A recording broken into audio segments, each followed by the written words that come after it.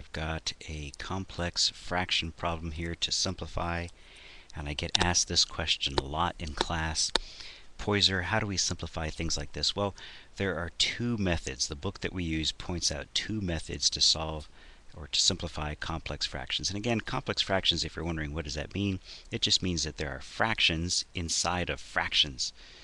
That's what makes them complex. Well, the first method I'm going to show you, what I guess the book calls method 1, is to tackle these two fractions.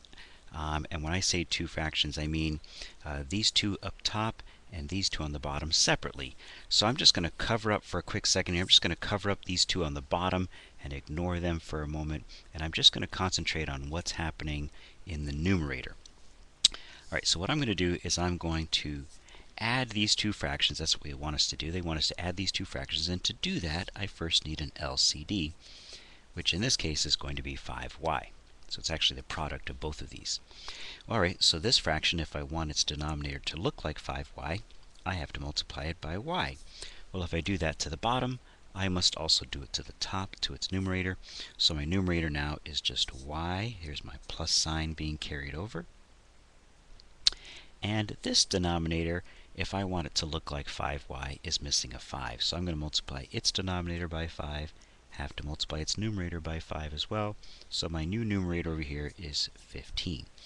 So there, I just added those two fractions together for the two numerator fractions. But I have to do the same thing on the bottom as well. This is still the method, what the book calls method 1. I need to, if I'm going to add these two together, I need an LCD. In this case, it's going to be 7y, and I hope you see adding or subtracting fractions, same thing. I need that LCD of 7y. So I need to multiply its denominator by y to make it look like that.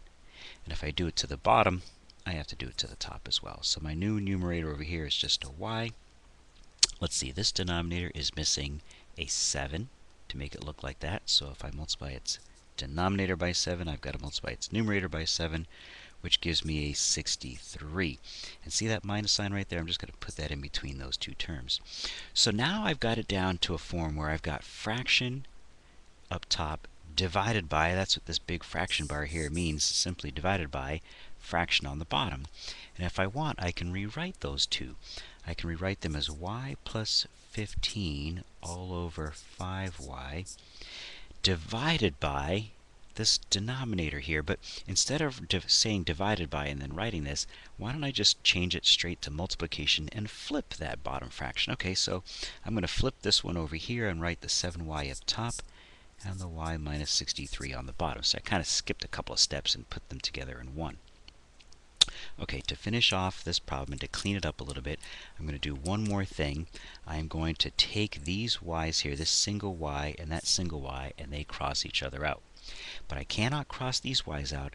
I kind of think of these y's as married with kids. They've got a bunch of other things going on. They're attached to these other things.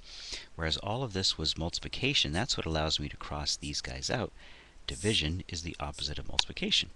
Alright, so my final answer then here is, if I clean up the numerator, I've got a 7 times y plus 15 in my numerator, and on the denominator, I've got a 5 and a y minus 63. Okay, so that's as far as I can go. I can't cross anything out. These two parentheses are not the same, and that is my final answer.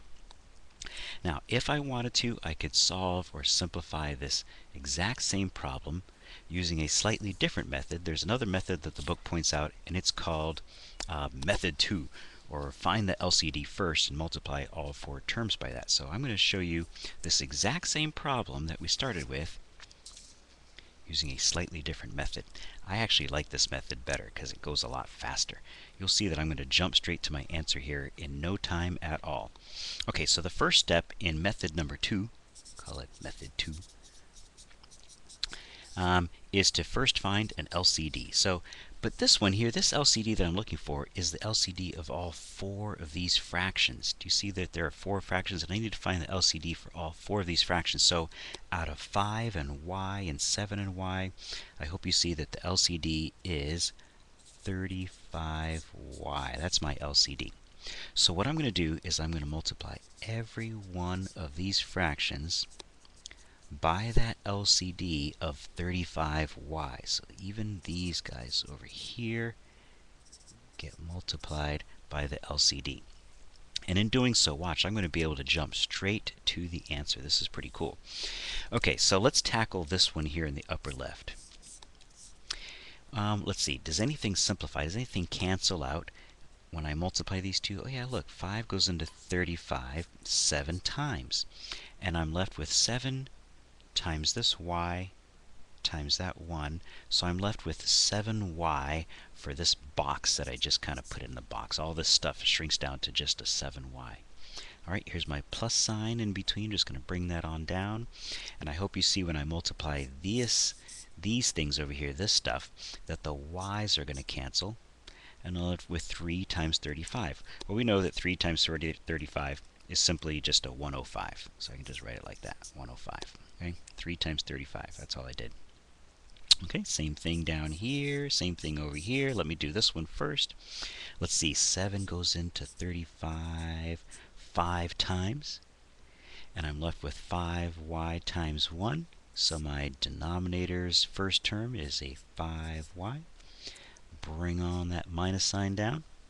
The y's cancel out here. And I'm left with 9 times 35. Okay, that's a bigger number, but 9 times 35 is simply 315. Okay, so this is my, believe it or not, final answer. That's as simple as I can make it. So it's kind of neat that it jumps straight to the final answer. Now you're probably wondering, hey, wait a second, that wasn't the answer he had before. Well, it actually is. If you take 7 and distribute it into both of these two terms, you'll see that you'll have 7y, and 7 times 15 gets you to 105. And if you distribute this 5 times both of these terms inside here, you'll see that you'll have 5y minus 315. So it actually does come out to be exactly the same. And if you're doing this on My Math Lab, it would take either one of these two answers. They're both correct. Same answer. Hope that helps.